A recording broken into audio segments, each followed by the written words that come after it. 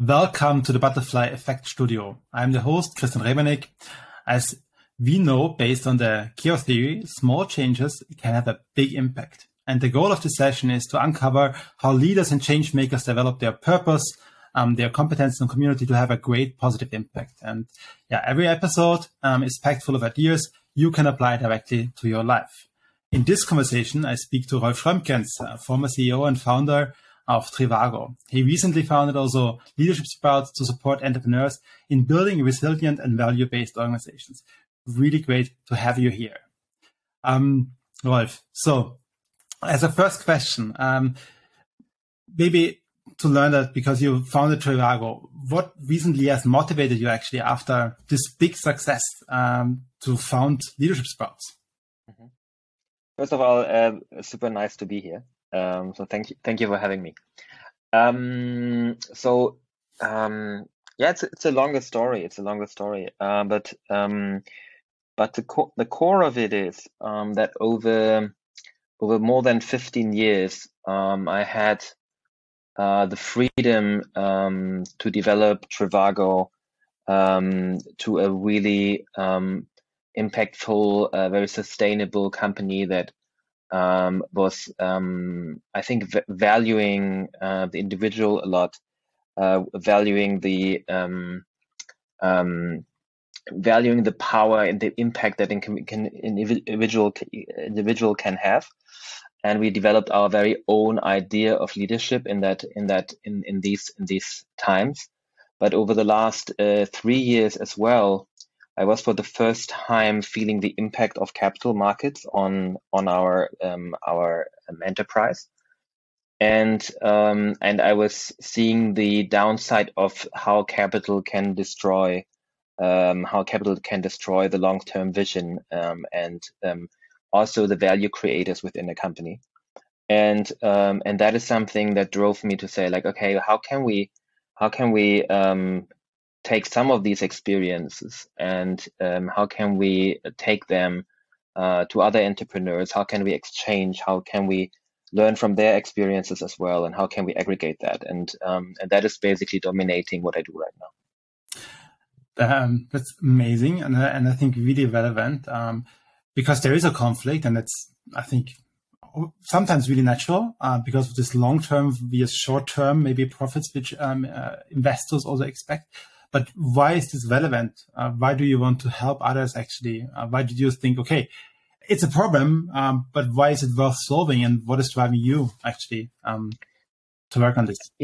I think I just had the privilege to see both sides of the medal within myself, and I had the privilege to see especially the downside of it in a later stage of my career. Yeah. So I had the freedom in an early stage to develop freely and to develop my own ideas of leadership, my own ideas of like how organizations can work and how they can create value. And I was experiencing the other part in a later stage of my evolution. And therefore I think I had a bit of a more cautious view on it. Yeah, so I had the chance to really cautiously see the difference, cautiously see the impact of capital, and I think that was a big privilege for myself because I think that most of founders don't have the differentiation because they already don't have the freedom for many years to develop their idea in a way that they are independent from capital influence, and they don't see what can be created and what can be achieved without having that direct impact on and this direct focus on short-term success. And I think that's really driving me because I see that we are in an ecosystem that is on one hand really limiting our ability to cope with the complexity of the world, to connect with the world, we connect with others, and so on. So build these connections on a more foundational level. You can also say a more abstract level. I would say more foundational level. Mm-hmm. But at the same time, I see also how we destroy value, even in very, very rigid terms of profitability, growth, and so on and so on. So I see both happening at the same time, and that is really driving me crazy. And I think for me it's important to give entrepreneurs the room to take a more bird's eye perspective on themselves, to see these impacts, like what does it do to them, what does it do to their organization, and to offer ways to get around it. So literally, based on your personal experience and the value you have gained, the insights you have gained, you want to help future entrepreneurs to be successful and not make compromises directly based on capital requirements eventually, if I understand this correctly. Be successful, yes, and ideally be successful in a broader, more holistic coordinate system. Yeah. So be more successful in general. Yes, I think you can be more successful when it comes to creating a valuable company. Yeah, but success has also very different metrics, and I think you can perform on a lot of them way better when you're not having this short-term focus. So just before we move forward, one step back with Trivago, you did take the step to make an IPO at the Nasdaq. Yeah. Was this the trigger you have been talking about, going public, or was this independent from going public? So did you already before with taking on capital, even though it was not that much actually, because Trivago was so actually already making so much earlier revenue. But was this the issue which caused the conflict? Yeah, for me, that was ultimately like the beginning of the change, like often I think it's an aggregation of several things, and it's probably not always like just this one thing, but I would say this was probably like the thing that the tipping point of it. Yeah. So I think that for a long time, so when a corporation gets larger, I think the natural thing that happens to you, I think to most of us as founders of startups, is that like the more conservative, more established narrative kicks in at one point, where people tell you, oh, you have been a startup before, you have done things this and this way, but now you are a big corporation, and now things go differently. Now you need experience, now you need processes, now you need this and this and this and this and this, right? And now you have to change everything, because the way how you did it, that is just for small companies, but now you're the big company and now you have to do it differently. And I think that is something that I was feeling way before, right? So when we went from 20 people to 50 people told me, Rolf, the way of how you deal with this will not work. You have to do it differently. You have to hire experienced people, and so on. And no, we didn't do that. We kept on running it the way that we ran it before. Of course we were developing it further, but we were rather developing it further away from the established narrative. Yeah. And then when it was 100 people, approached me and said, Rolf, this is not working this way. You have to change it. And when it's 200 people and 500 people and 1,000 people, and always people come to you and tell you that the way of how you lead this organization and how you create value, that this is very unprofessional, that it's not part of the narrative, how it's done, and so on and so on, right? So you constantly have to fight against windmills. And every time, somebody joins your organization from another organization, they come in and they say like, Rolf, this cannot work like this. This is how you lead the teams. No, I cannot lead a team like this. This is not the way of how I am and how I learned it, and so on. And that is very natural in human behavior, because basically people had before created their identity around an idea of leadership. That this made their identity, right? They were successful before, because otherwise they would probably not have been then one day come to us. So they had been successful with their way of leading and their identity, and every time people had to join us, they had to basically go through the stages of unlearning that. So they first had to unlearn basically this established narrative, and then start to think differently about how to lead people. And of course, every time somebody comes in, this creates also friction, right? friction within teams and so on. So, and of course you get better and better in onboarding, and you get better and better in putting expectations out there and so on, all of this, right? But it's still, you can't create an island, right? So you're at the end, you're a corporation, and you're a corporation, you have different kind of like connections to the outside, right? And one of these connections is that you have to bring people in.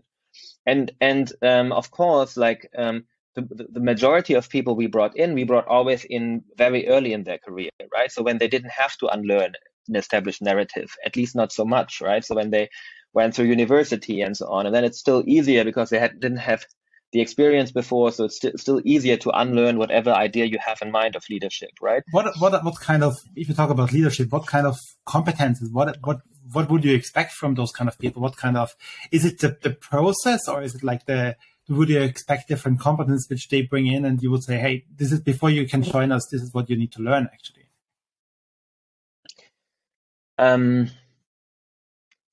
So I think that the way of how most of our systems of education, how most of them are built, is in a way that you learn horizontal competencies. In the best case, yeah. So in the worst case, you I don't know, you learn knowledge or something, right? So stuff that you can easily, the information, data, whatsoever, that you can easily get from somewhere, right? That's the worst case. Yeah, I think in the best case, you learn horizontal applications.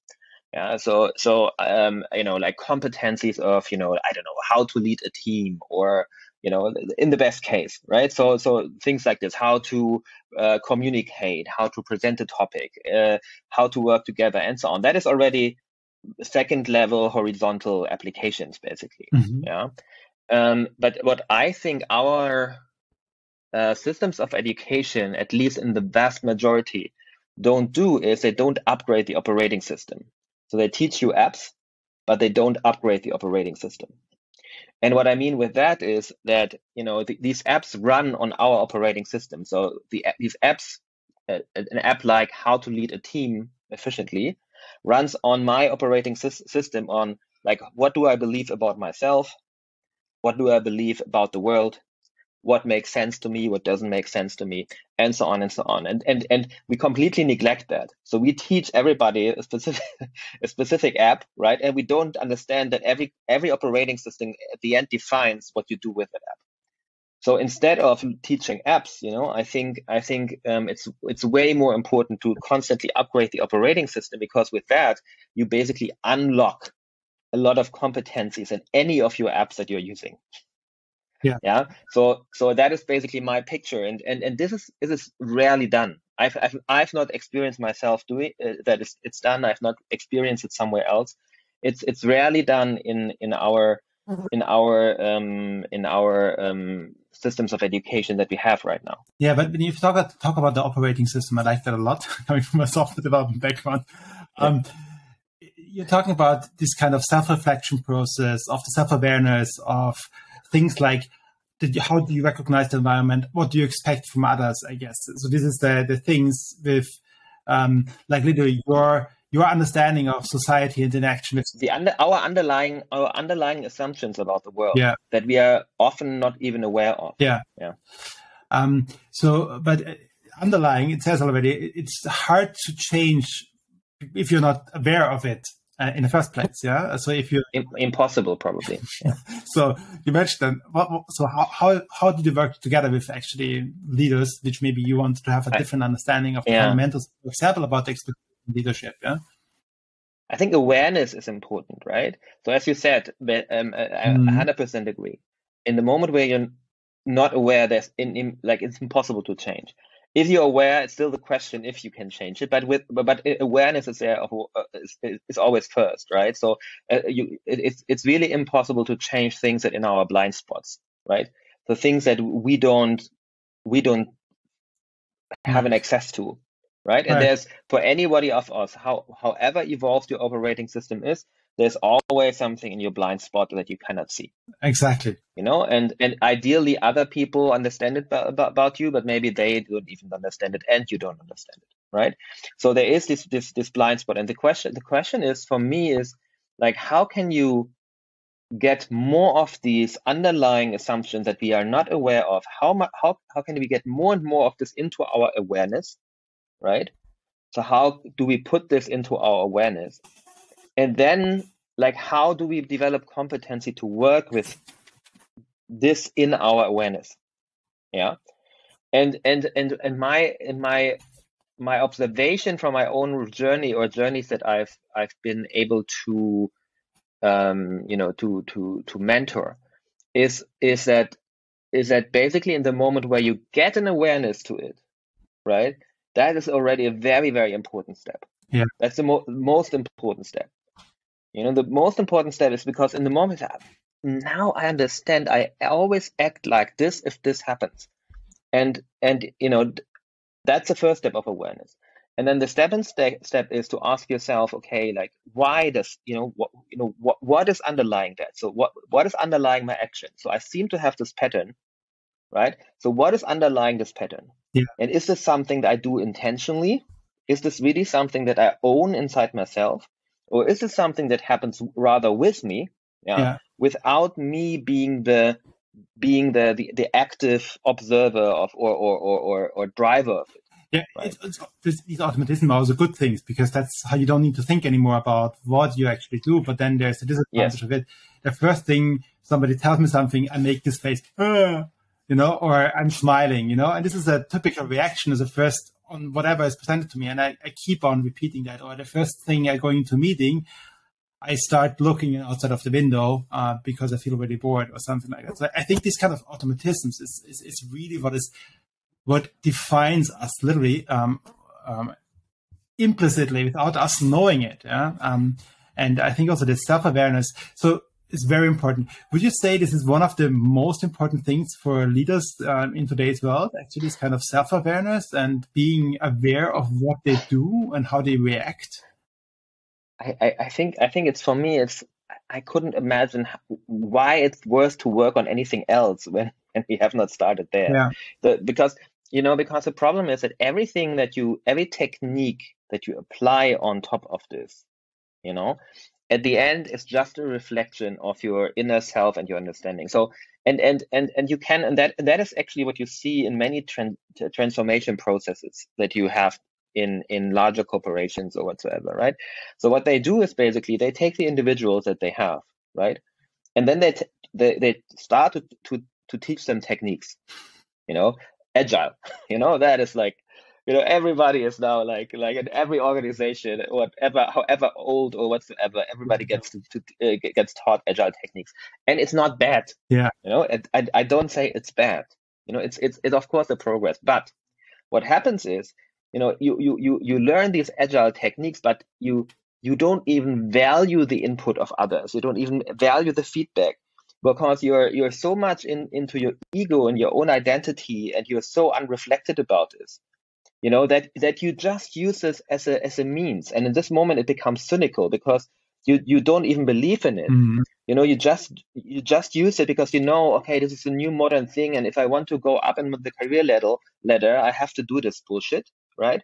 But I don't really believe into it, because I don't really understand it. I don't get access to it. I don't get access to the fundamentals, which are deeply rooted also in basically the in a process of like for example, agile it's a advanced, in the core, it's an advanced kind of like organizational development. Yeah.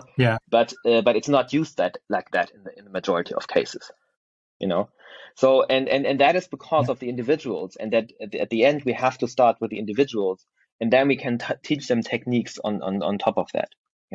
Like when you like all these kind of ideas of new work, right?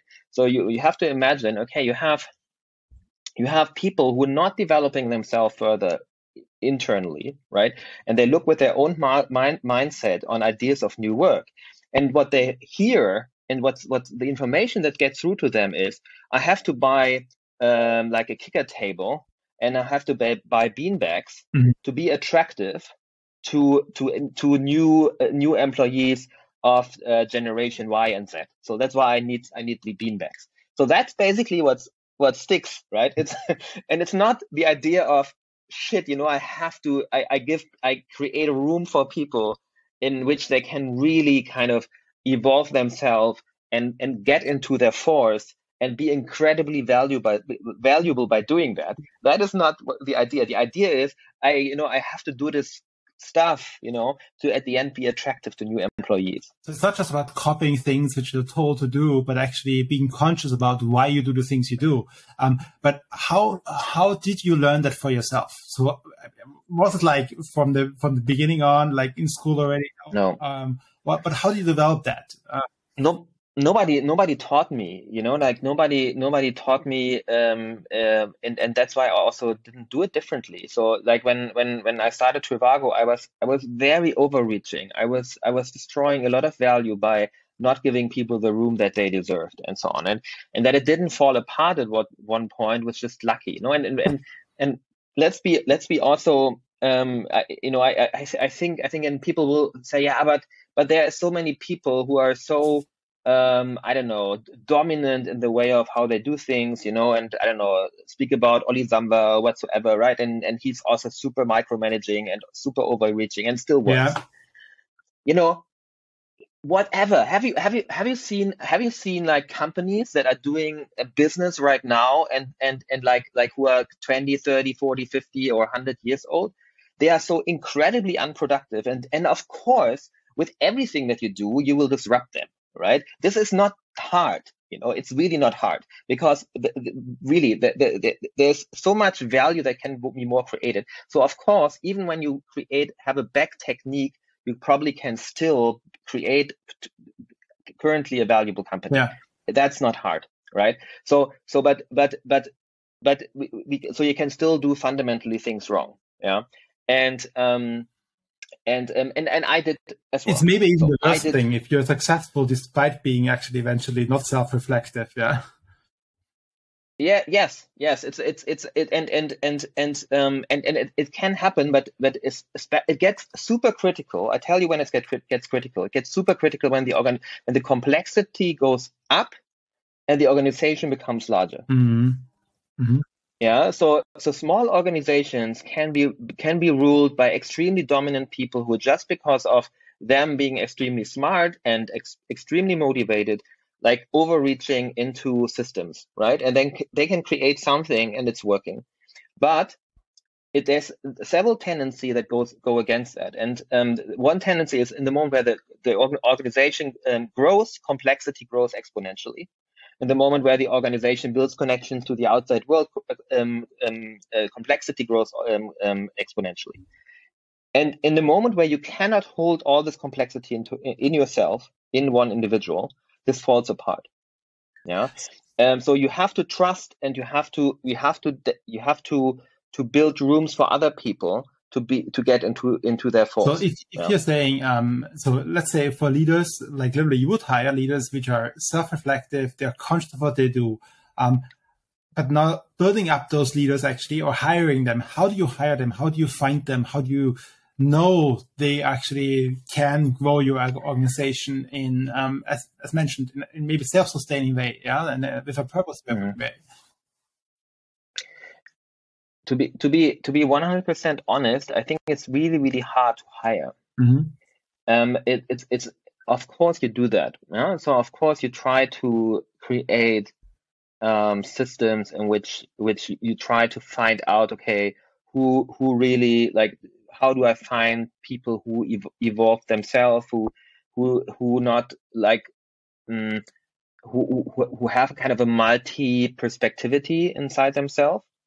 And we would always look for that, right? So when we would hire people, we would always look for people where we see multi-perspectivity, and may it be due to the fact that they just did several different things that changed their perspective in life a couple of times, and and so on. So and when you would ask people, you would always ask, like, okay, what made you to the person you are today? So through what critical changes did you go through in your life that made you to the person you are today, for example, right? So this is a very interesting question, because it always goes back to, okay, like, where do you see inflection points in yourself, right? And there's a very different way of how you can answer these questions, and very different levels.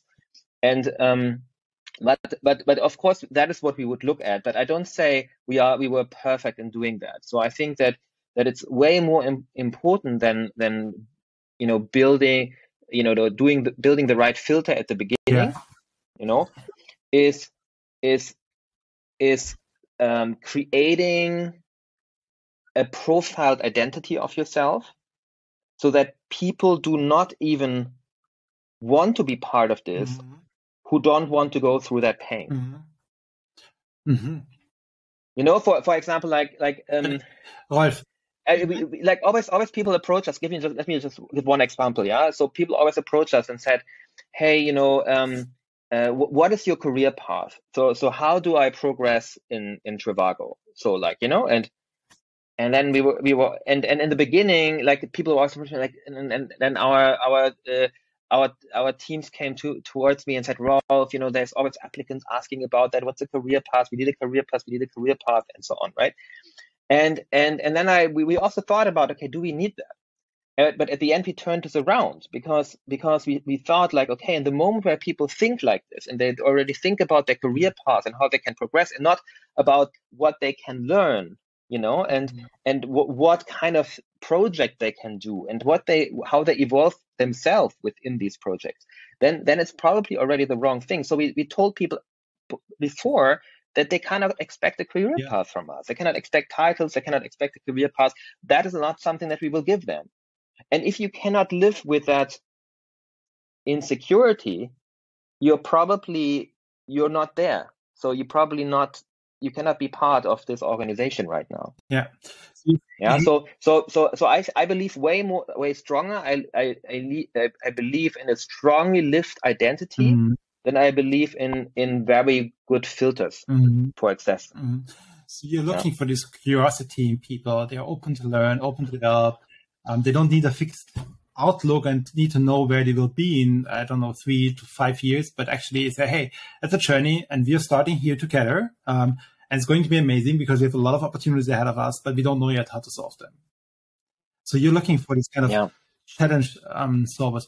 Rolf, but now let's take one step back. Imagine it sounds like you wouldn't hire yourself 20 years ago today.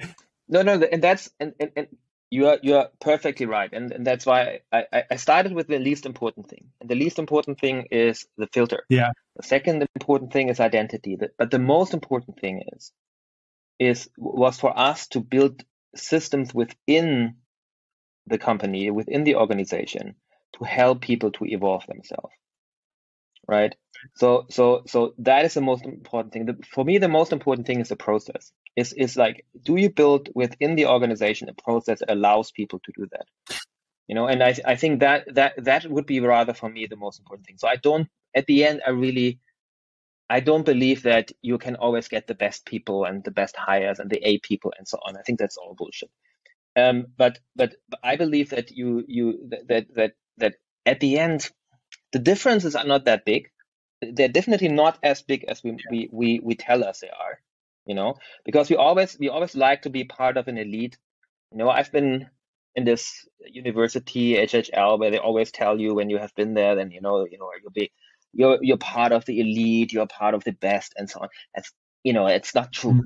There's so many way more smarter people, and they didn't dare or they didn't want to go into business or whatsoever. But we are not the smartest one at all. Definitely not. I'm definitely not. Yeah.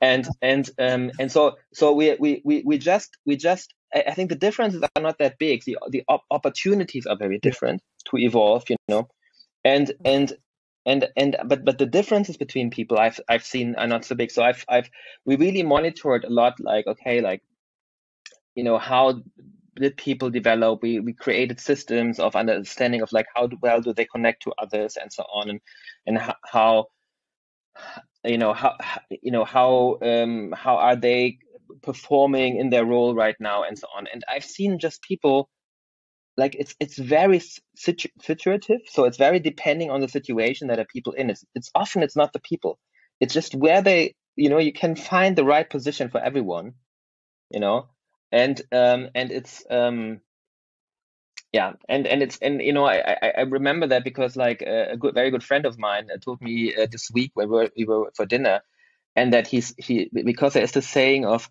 it's important who sits on the bus with you or something like that, and I told him, see, it's not important who sits on the bus, it's important where people sit in the bus. And he came back to me 3 years later and he said, now I really understand what you said, and I think that makes all the difference. So it's not really, I think we constantly overestimate, like how good are we ourselves, and how good are we in selecting the right people. Have you ever met a founder team where people said like, oh yeah, no, I just picked the average people, which is actually the truth. This is the truth. They are all, on average, they are average. That's the truth. No, they have the best, of course. They have the best teams and they feel like they are the best teams. And probably there's also something good about them feeling they are the best. That's totally fine, right? But at the end, just like a high level of reflection, at least reflect that, no, come on, just probably not, So, but you say what is important as well is, I think, the values which bound you together. So the way, for example, what you mentioned, I think, is, does hierarchy matter? If you hire somebody from a consulting company, maybe with 10 levels of hierarchy, you would first need to talk about that. Yeah, maybe because hey, we don't have a hierarchy here. We don't believe in that fundamentally. And that's the reason which can help eventually the person to make up his mind, is this the right thing? Yeah, and I think this is what you're saying is it's very important to have in the bus people with having very similar values eventually, because otherwise people will have a lot of conflicts over time. Yeah, you need though also to manage this a bit, because in the moment where you're too homogeneous, that will also create problems. So yes, I agree on the value part, and I agree that there must be like a joint kind of understanding and a joint idea of like, okay, these are our values and this is how this organization operates. So I think that's important. On the other side, it's also very important that you stay open for very different histories and very different character traits, that you're not too much biased towards introverts or towards extroverts, that you're, and all of this. So I think that's also important that with all like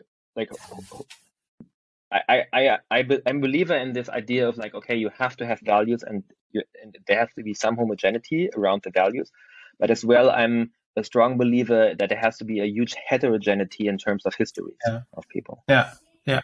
So bringing in together different people eventually with close values, which are or have a very high level, for example, of self-reflection, have certain competences, modern competence, which are very important for the day. So, but just coming back to this question, now maybe you went to traditional school, you went to a consulting company, and maybe that's not the case. So how can you hire this person because there's a seat in the bus and you want to have him for the seat, yeah? So how do you help him to understand eventually, for example, self-reflection? Because there's nothing more annoying than a person which you notice that he brags about his knowledge, deep knowledge, and it doesn't feel like what you want, where you want maybe a more humble culture, and So how do you help them actually eventually see that or gain that, or would you just say, hey, then you're not for us for collaborating or becoming part of the community or company? I think different levels. Let me say, I think first, I think very helpful is to get a good quality of feedback information. I still feel this is very important. And a good quality of feedback is not being evaluated by one person.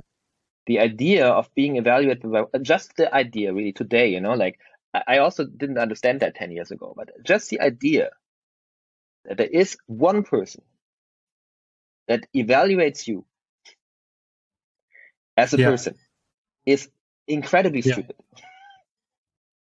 It's just incredible, and still 90% or 95% of the system works like this. And it's incredibly stupid because my own evaluation is just a reflection of myself, much more than a reflection of the person that I evaluated. And it's very easy to find out. So we did that, and because we're looking at we always try to build information in a way that everybody was always evaluating everybody in all kind of situations, and you can clearly see that there is more information in the evaluation from somebody is more information about themselves than about the person. Yes. I like this a lot. And if I give you feedback, it says often more about myself than about you, actually, because it tells you what is important to me. I value, I don't know, a beautiful haircut and the right color of a t-shirt, and I don't like you. Just joking, but yeah. I totally understand. It makes sense. Yeah, and that is something that you cannot. Yeah, but good leaders are objective.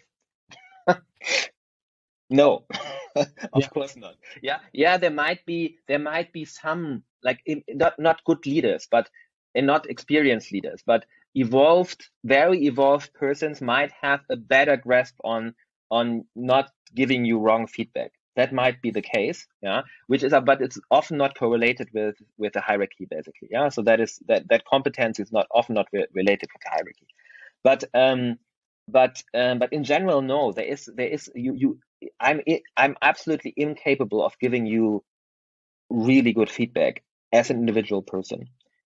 So, but in the moment where it's not one person, but 20 person, then you get at least an idea of like how this person, it's still not verdict about you as a person or your competency, right? But it can be an idea of like, how do you operate or not operate well in this organization? And what is hindering you from operating better in this organization? So, but you need more than one person reflecting on you. You need a bunch of people reflecting on you. And ideally, you need somebody working together with you that is not in a power relationship to yourself. Yeah, because any power relationship within an organization is always coming with even bigger agendas, right? So not only that I get feedback from one person, but imagine I get feedback from a person who has an extremely high self-interest in putting me into a very specific position or not position, right?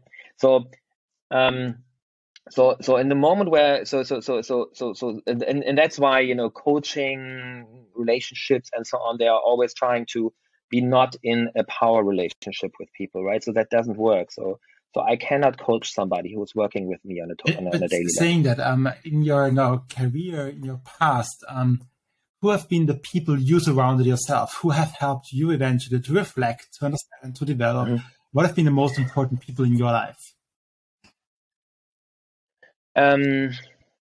So I really was very lucky. I was at one point I became a member of EO. Mm-hmm. I'm not sure if you heard of EO many years ago, 12, 13 years ago, and no, it's more now, 15 years ago. And today, I'm not super fond of the organization as a whole, but they have a very good thing, which is an exchange format, a forum format, and I was lucky that I was in there very early, and I was in there with other entrepreneurs. So you just meet. It's basically an anonymous alcoholic for entrepreneurs, right? So you meet with 8 other entrepreneurs once a month for a couple of hours, and basically and you share your own challenges. And the good thing is, through a trick, basically they established really a true conversation under equals, which is not vertical but really horizontal. So meaning that there's no power dynamics between those people. And that was, for example, one of the tools that I used that really helped me to overcome the first initial stages of blockage, because that is what happens, like people could ask myself, but why should I do that? Maybe I'm more efficient if I don't do it, and so on. I think you have a different sense of efficiency, and you might tell yourself when you're not doing it, you might tell yourself you're more efficient. But what happens actually is you basically open up the possibilities for you to think and to act. Yeah, because basically, like what we are blocked by is our instincts, right? It's our ego that is hurt. It's our reptile instinct that we follow, and so on and so on. And you can say, yeah, that help us. I don't know. At the end they block us. They just give us a specific road that you need to go. You can still decide to go the same road. You can still decide to work as hard. You can still decide to whatever you want to do. But I think it's always good to have a chance to decide, right? Yeah.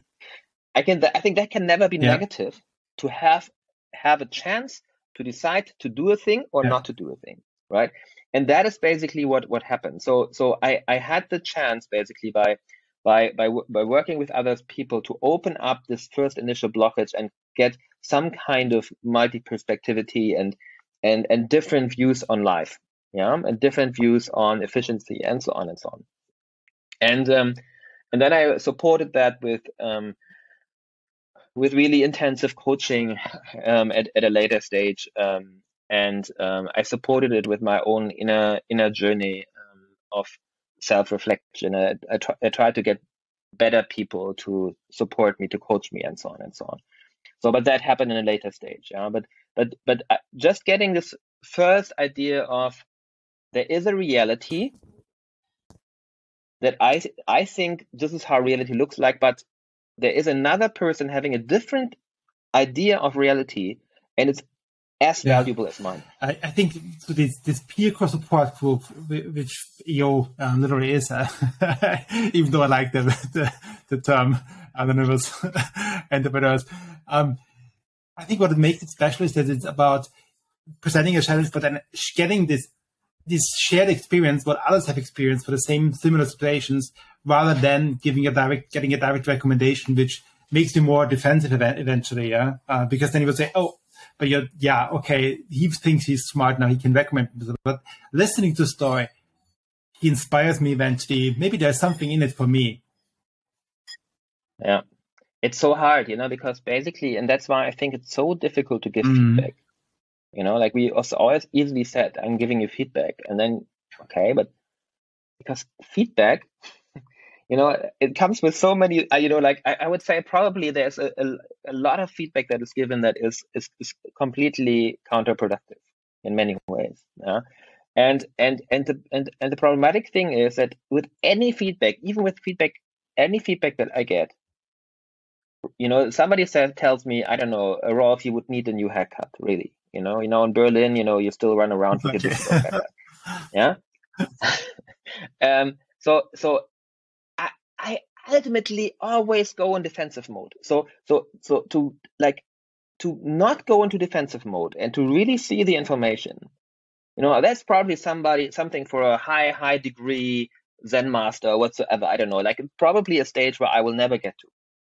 But my initial reaction is always defensive. Yeah. And even if I'm not, even if I'm aware of it, there's still some defense in it. There's still some going back, and that is always happening when people say like, you should do, this and this, there's always a defense.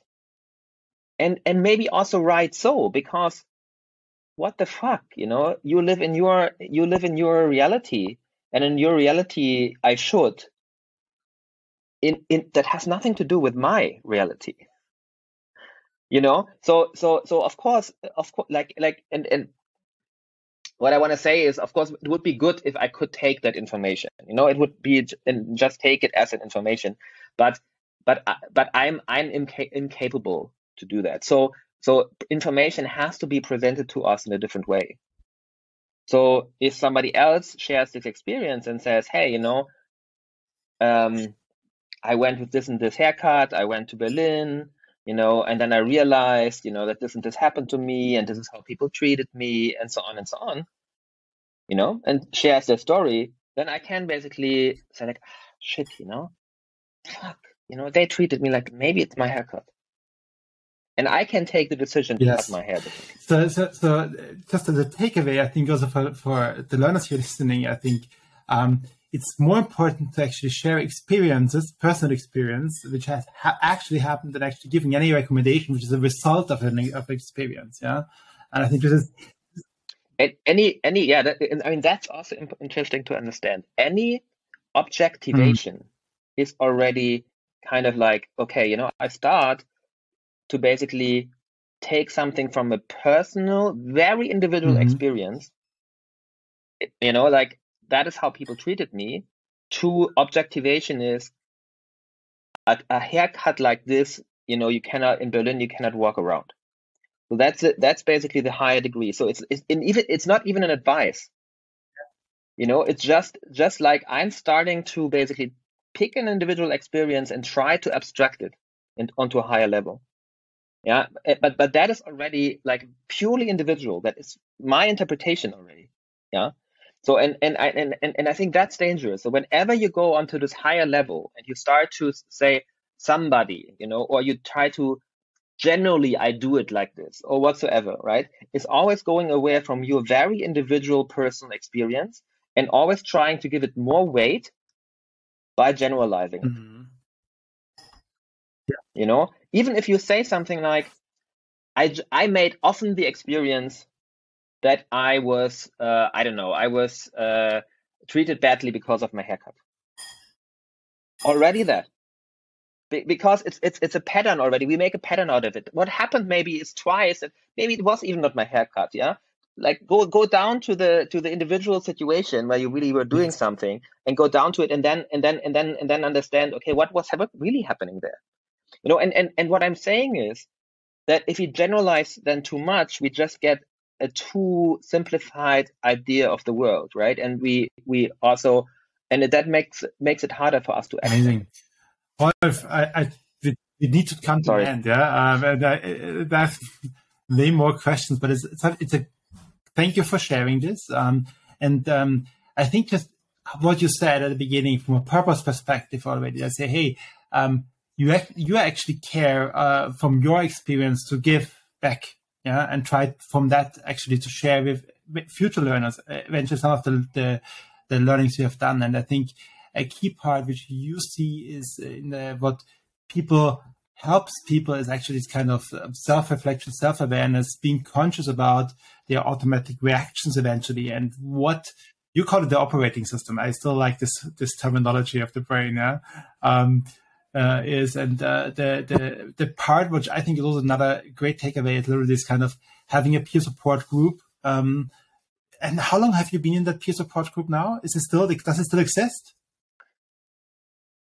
I'm still part of it because it became such a fundamental thing for me that I'm also afraid to really move out anymore. Right? So I mean, it changed already a lot and so on. I'm in it for 15 years, but no, I'm still doing it. And I'm also now, like, that I'm also not doing Brave Space, and that is a kind of a 3.0 kind of development of that, and I see also like how you can bring it on another level, and still I'm in my old group as well. Amazing. But before we finish, maybe you want to say one or two words about Brave Space, because we haven't talked about this yet, and I think it's a really amazing initiative actually, to bring diversity, actually, this kind of what you mentioned, different perspectives together without knowing already what is the outcome. But please share what you're doing there. Yeah, I mean, Brave Space is building up what I also said before. This is the observation that what we try to do in our organization, to give people the room to develop multi-perspectivity, and by that being able to cope with the complexity of the world better and be more impactful, that this is something that is not happening in our ecosystem, right? Our ecosystem is not developed in a way that we give people the room to develop multi-perspectivity when they become an entrepreneur or whatsoever. We do the opposite. We try to streamline them, bring them down on a specific path, tell them, short-term growth and profits and so on. That's the only thing that is important for you to look at. So and I think that is a fundamental thing that creates a huge impact, because it defines how our system is working. And what we try to do is we brought a very diverse group of people together to think about this problem and think about how can we overcome this. So how can we overcome this kind of situation where where basically the investor with capital often takes away the room of entrepreneurs, of course unintentionally, right? Takes away the room of entrepreneurs to evolve and to create a long-term sustainable organization. So how can we overcome this? And as I said before, identity is very important, right? So the identity defines for me the future of any organization. So that's why we try to build a really broad identity. So when we speak about entrepreneur, we didn't want to only have like, you know, this typical, super successful white 30 plus year old people in the group.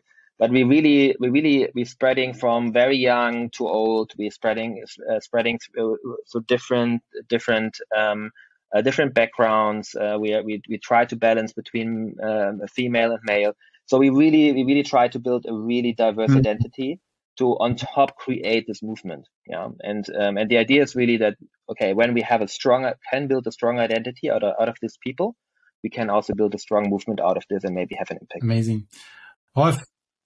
And you can basically, I'm not sure, probably this is reaching you too late, but maybe then for next year when it's hopefully happening. So we do this year we go from roughly 50 to roughly 100 people with our event, and 10 places this year will be reserved for new entrepreneurs who are able to apply basically through a process, and maybe there's a chance for you to apply this year or next. Amazing. Year. We'll share this and we'll encourage our learners who are founders, and many of them actually who are considering founding eventually, to apply, because I think it's a great initiative and very inspiring.